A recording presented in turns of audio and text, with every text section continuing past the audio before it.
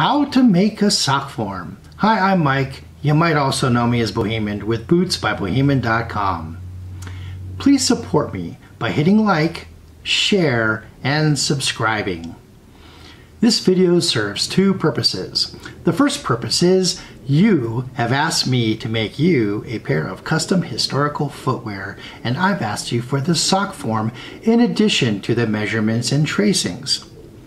I'll share a link for that video below.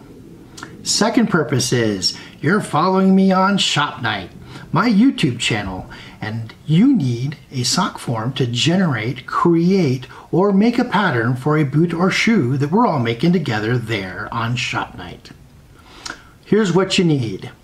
You're going to need a friend to help tape up your foot. And no, you can't do it alone. A marker of some kind. Now you can use regular old duct tape, you can use regular old masking tape, and you can use regular old painter's tape. And for the example today, I'll be using painter's tape. So follow along, it's really simple. And the last step is the most important, which is where you draw some lines and do some cutting. So stay tuned for that part, you don't want to miss it. So I'm going to take scissors to this sock and go ahead and pick up your foot. I'm going to take scissors to the sock and I'm going to cut it off of the customer, and so use a sock that you don't mind shipping me and has been cut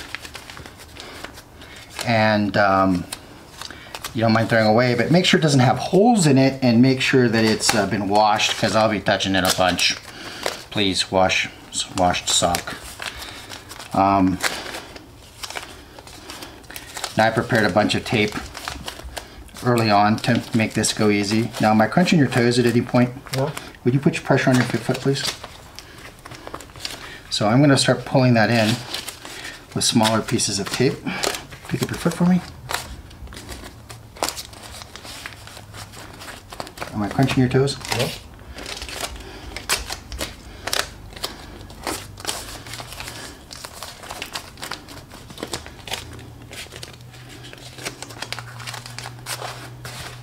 So it doesn't need to be all neat and clean, but I do need top and bottom all the way around. Drop your foot normally. Put a little bit of weight on it. No, thanks, that's great. I was worried I had done that, so just want your foot to be relaxed. So just have your weight on it. Now, at any point have I made this uncomfortable? No. Okay.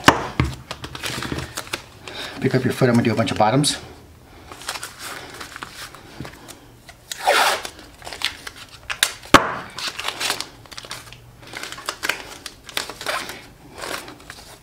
So don't worry about this being a super neat process. I'll be able to shape all this later on.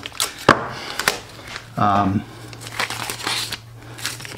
I like to run my tape in weird angles and like to have multiple layers of tape in all the positions, not just like one layer, but lots and lots of layers of tape.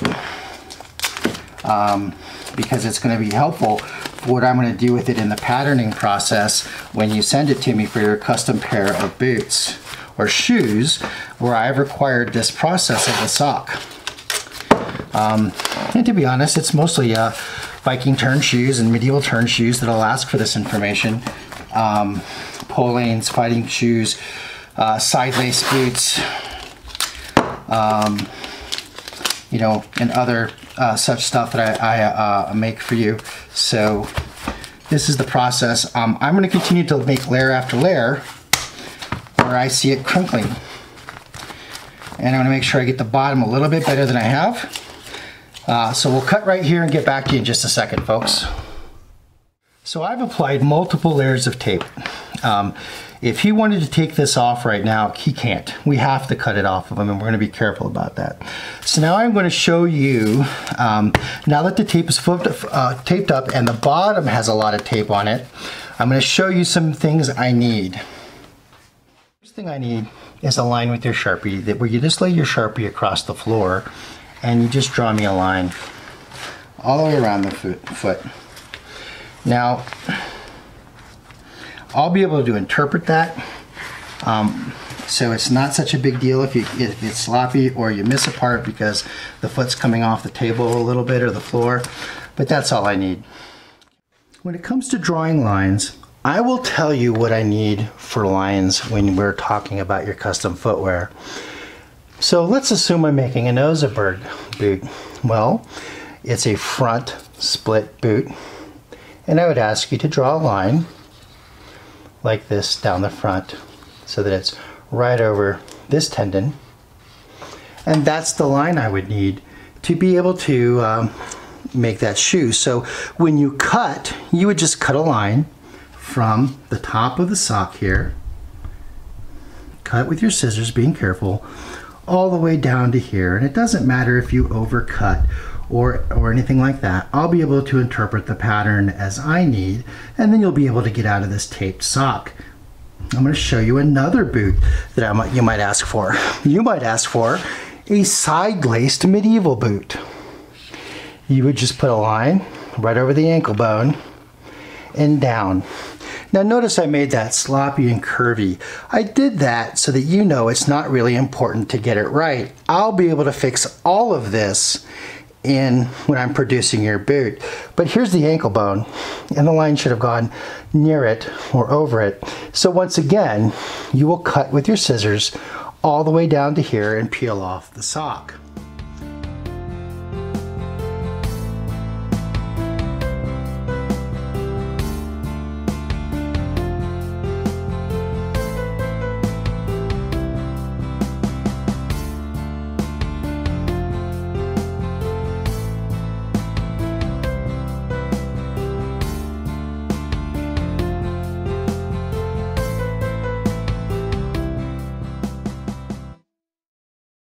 If you're following my Shop Night YouTube channel, you have everything you need, so go back and refer to the episode that sent you here. For my custom historical footwear customers, you'll need a priority mail box.